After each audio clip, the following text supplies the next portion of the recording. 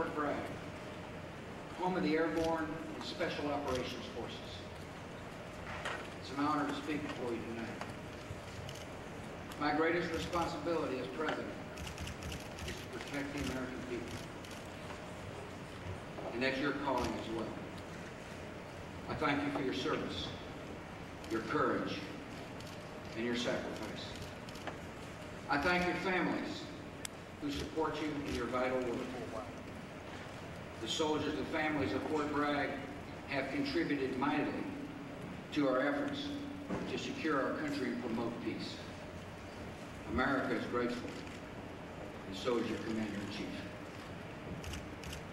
The troops here and across the world are fighting a global war on terror. The war reached our shores on September the 11th, 2001. The terrorists who attack us and the terrorists we face murder in the name of a totalitarian ideology that hates freedom, rejects tolerance, and despises all dissent. Their aim is to remake the Middle East in their own grim image of tyranny and oppression, by toppling governments, by driving us out of the region, and by exporting terror. To achieve these aims, they have continued to kill in Madrid, Istanbul, Jakarta, Casablanca, Rio, Bali, and elsewhere.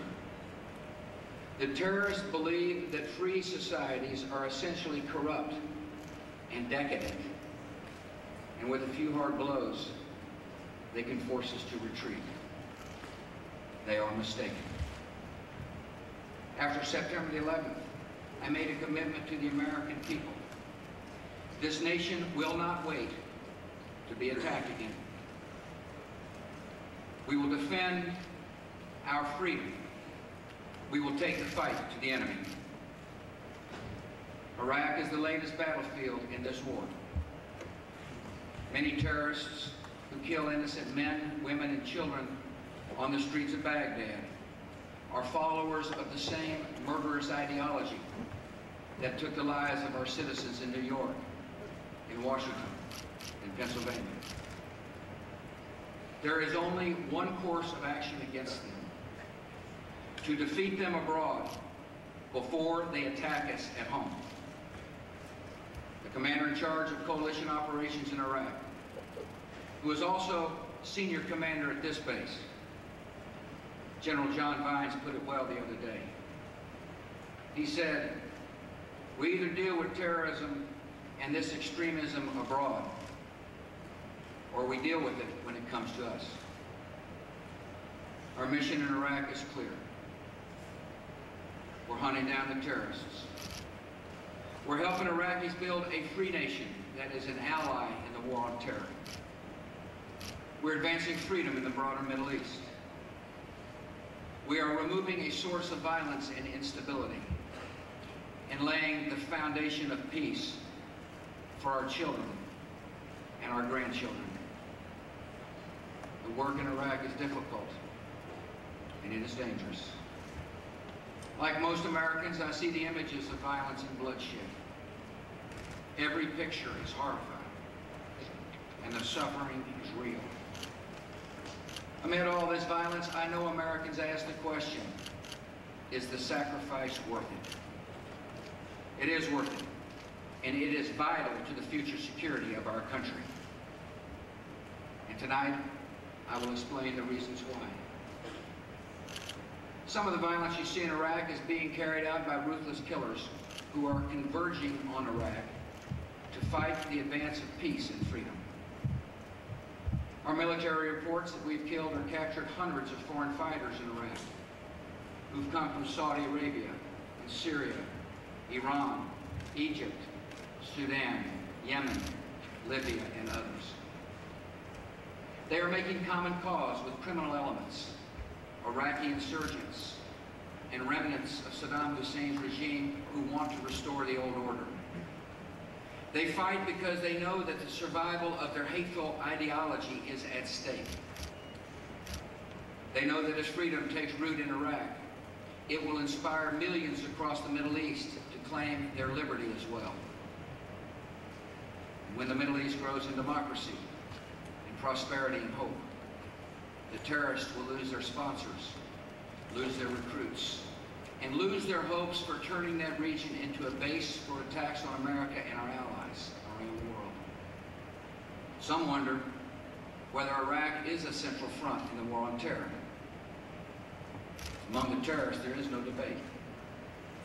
Hear the words of Osama bin Laden. This third world war is raging in Iraq. The whole world is watching this war. He says it will end in victory and glory, or misery and humiliation. The terrorists know that the outcome will leave them emboldened or defeated. So they're waging a campaign of murder and destruction. And there is no limit to the innocent lives they are willing to take. We see the nature of the enemy in terrorists who exploded car bombs along a busy shopping street in Baghdad, including one outside a mosque. We see the nature of the enemy in terrorists who sent a suicide bomber to a teaching hospital in Mosul. We see the nature of the enemy in terrorists who behead civilian hostages and broadcast their atrocities for the world to see. These are savage acts of violence. But they have not brought the terrorists any closer to achieving their strategic objectives. The terrorists, both foreign and Iraqi, failed to stop the transfer of sovereignty. They failed to break our coalition and force a mass withdrawal by our allies. They failed to incite an Iraqi civil war. They failed to prevent free elections. They failed to stop the formation of a democratic Iraqi government that represents all of Iraq's diverse population. And they failed to stop Iraqis from signing up in large number with the police forces and the army to defend their new democracy. The lesson of this experience is clear. The terrorists can kill the innocent, but they cannot stop the advance of freedom. The only way our enemies can succeed is if we forget the lessons of September the 11th.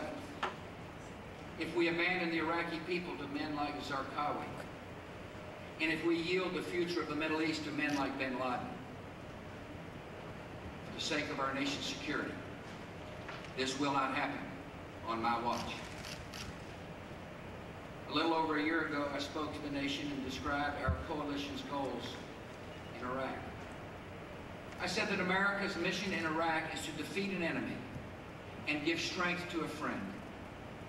A free, representative government that is an ally in the war on terror and a beacon of hope in a part of the world that is desperate for reform. I outlined the steps we would take to achieve this goal. We would hand authority over to a sovereign Iraqi government. We would help Iraqis hold free elections by January 2005. We would continue helping Iraqis rebuild their nation's infrastructure and economy. We would encourage more international support for Iraq's democratic transition. And we would enable Iraqis to take increasing responsibility for their own security and stability. In the past year, we have made significant progress. 1 year ago today, we restored sovereignty to the Iraqi people. In January 2005, more than 8 million Iraqi men and women voted in elections that were free and fair and took place on time. We continued our efforts to help them rebuild their country. Rebuilding a country after 3 decades of tyranny is hard.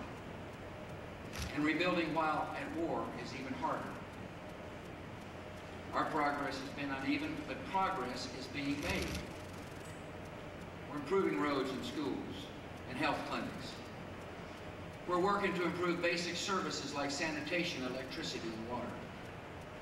Together with our allies, we will help the new Iraqi government deliver a better life for its citizens. In the past year, the international community has stepped forward with vital assistance. Some 30 nations have troops in Iraq, and many others are contributing non-military assistance. The United Nations is in Iraq to help Iraqis write a constitution and conduct their next elections. Thus far, some 40 countries and 3 international organizations have pledged about $34 billion in assistance for Iraqi reconstruction. More than 80 countries and international organizations recently came together in Brussels to coordinate their efforts to help Iraqis provide for their security and rebuild their country. And next month, donor countries will meet in Jordan to support Iraqi reconstruction. Whatever our differences in the past, the world understands that success in Iraq is critical to the security of our nations. As German Chancellor Gerhard Schroeder said at the White House yesterday, there can be no question a stable and democratic Iraq is in the vested interest of not just Germany, but also Europe. Finally, we have continued our efforts to equip and train Iraqi security forces. We made gains in both the number and quality of those forces. Today, Iraq has more than 160,000 security forces trained and equipped for a variety of missions. Iraqi forces have fought bravely, helping to capture terrorists and insurgents in Najaf, Samarra, Fallujah, and Mosul. And in the past month, Iraqi forces have led a major anti-terrorist campaign in Baghdad called Operation Lightning, which has led to the capture of hundreds of suspected insurgents. Like free people everywhere, Iraqis want to be defended by their own countrymen, and we're helping Iraqis assume those duties. The progress in the past year has been significant, and we have a clear path forward. To complete the mission, we will continue to hunt down the terrorists and insurgents. To complete the mission, we will prevent Al-Qaeda and other foreign terrorists from turning Iraq into what Afghanistan was under the Taliban, a safe haven from which they could launch attacks on America and our friends. And the best way to complete the mission is to help Iraqis build a free nation that can govern itself, sustain itself, and defend itself. So our strategy going forward has both a military track and a political track. The principal task of our military is to find and defeat the terrorists. And that is why we are on the offense. And as we pursue the terrorists, our military is helping to train Iraqi security forces so that they can defend their people and fight the enemy on their own. Our strategy can be summed up this way. As the Iraqis stand up, we will stand down. We've made progress, but we have a lot more work to do.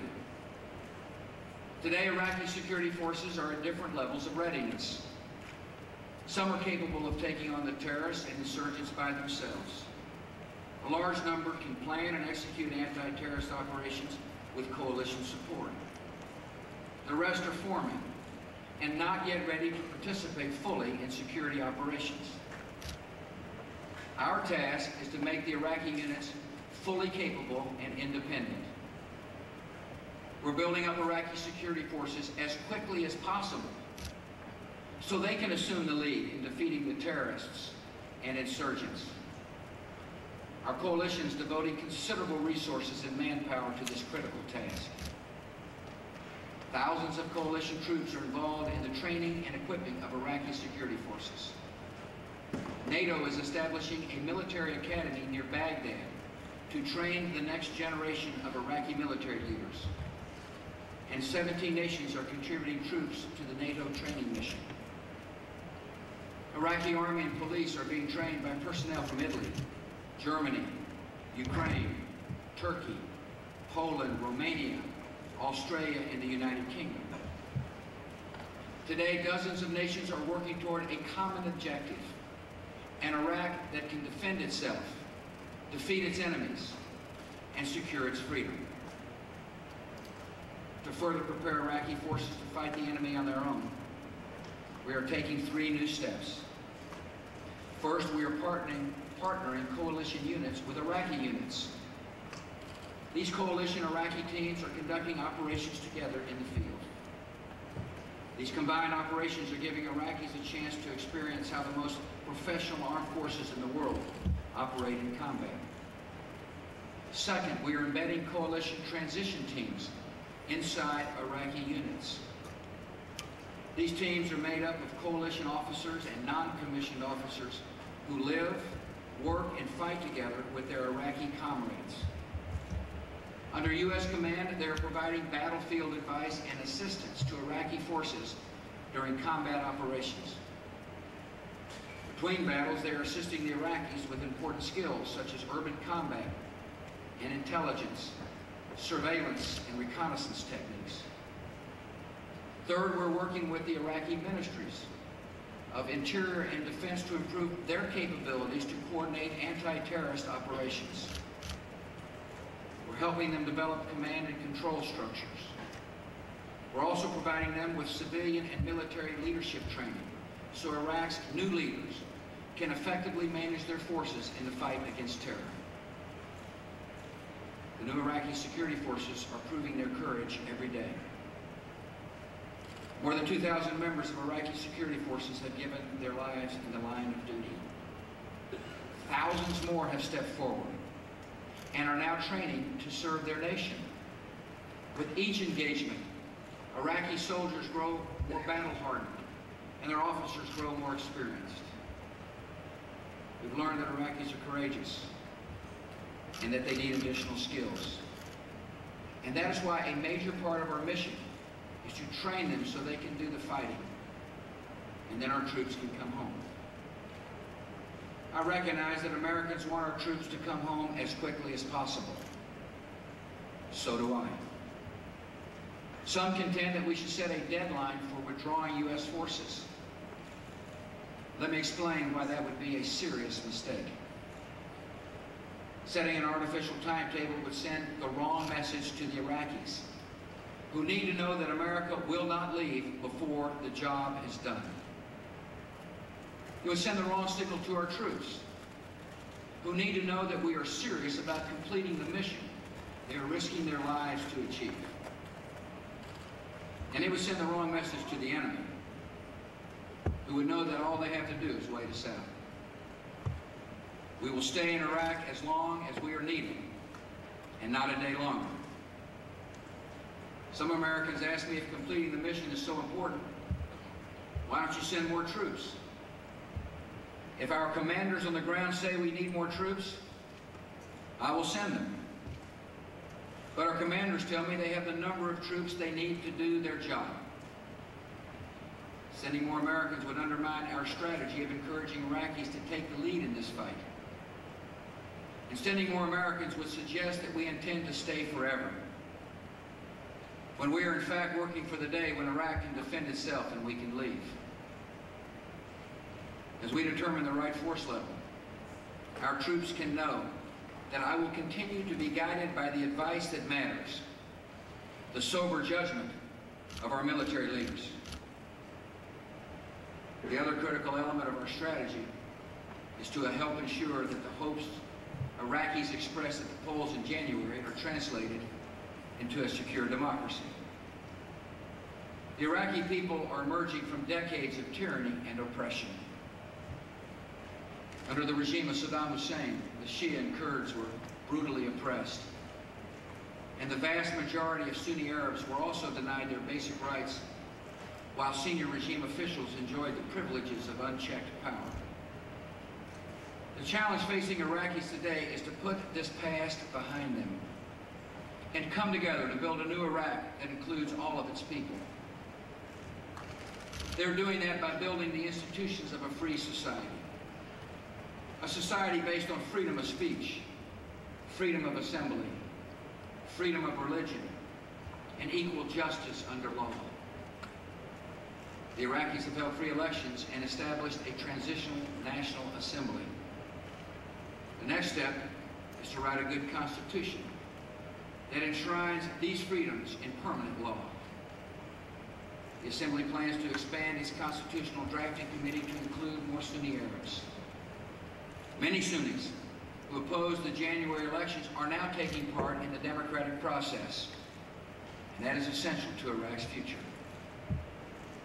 After a constitution is written, the Iraqi people will have a chance to vote on it. If approved, Iraqis will go to the polls again to elect a new government under their new permanent constitution.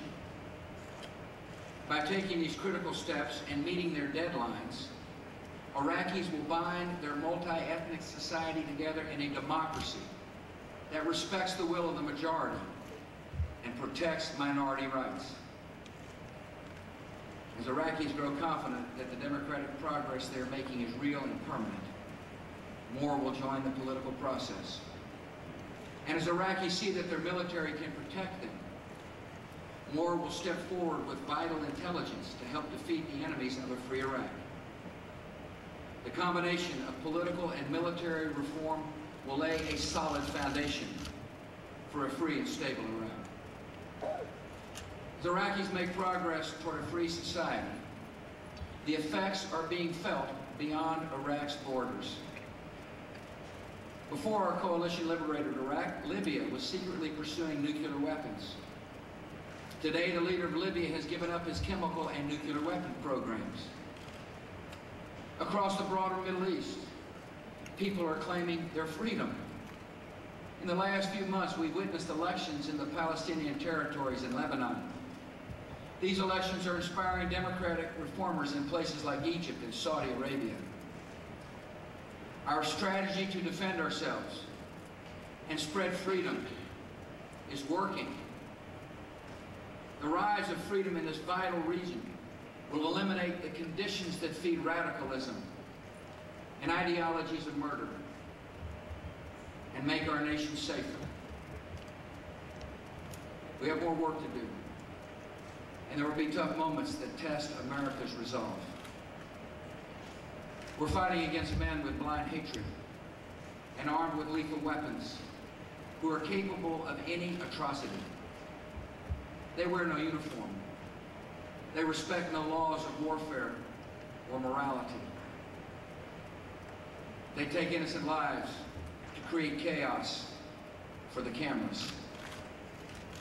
They are trying to shake our will in Iraq, just as they tried to shake our will on September the 11th, 2001. They will fail. The terrorists do not understand America. The American people do not falter under threat. And we will not allow our future to be determined by car bombers and assassins. America and our friends are in a conflict that demands much of us. It demands the courage of our fighting men and women. It demands the steadfastness of our allies. And it demands the perseverance of our citizens. We accept these burdens because we know what is at stake. We fight today because Iraq now carries the hope of freedom in a vital region of the world. And the rise of democracy will be the ultimate triumph over radicalism and terror. And we fight today because terrorists want to attack our country and kill our citizens. And Iraq is where they're making their stand.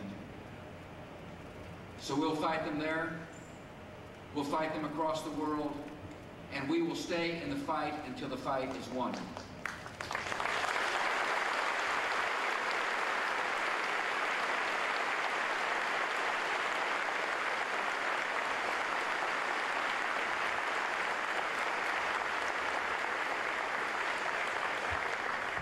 America has done difficult work before.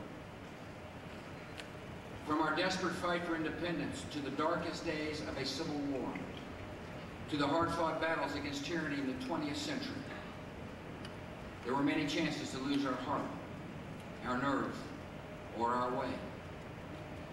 But Americans have always held firm because we have always believed in certain truths. We know that if evil is not confronted, it gains in strength and audacity and returns to strike us again. We know that when the work is hard, the proper response is not retreat, it is courage. And we know that this great ideal of human freedom entrusted to us in a special way, and that the ideal of liberty is worth defending. In this time of testing, our troops can know the American people are behind you. Next week, our nation has an opportunity to make sure that support is felt by every soldier, sailor, airman, Coast Guardsman, and Marine at every outpost across the world. This 4th of July, I ask you to find a way to thank the men and women defending our freedom by flying the flag, sending letter to our troops in the field, or helping the military family down the street. The Department of Defense has set up a website, americasupportsyou.mil. You can go there to learn about private efforts in your own community. At this time when we celebrate our freedom, let us stand with the men and women who defend us all.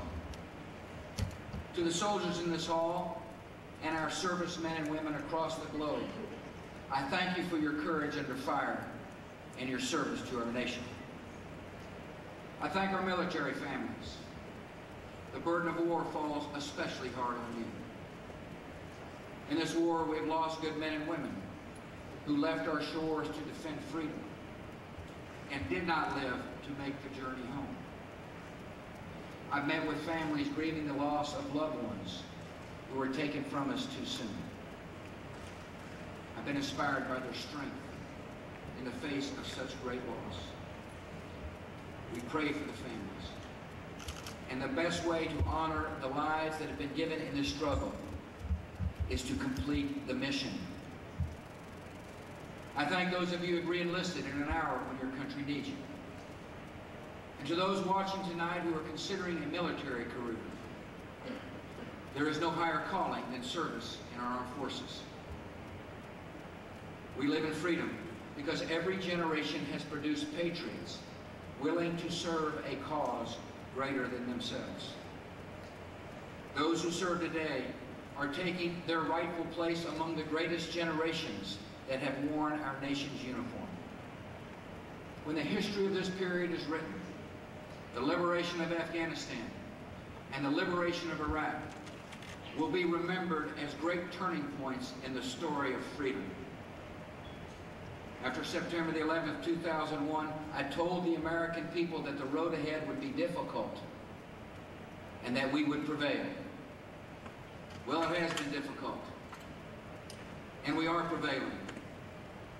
Our enemies are brutal, but they are no match for the United States of America, and they are no match for the men and women of the United States military.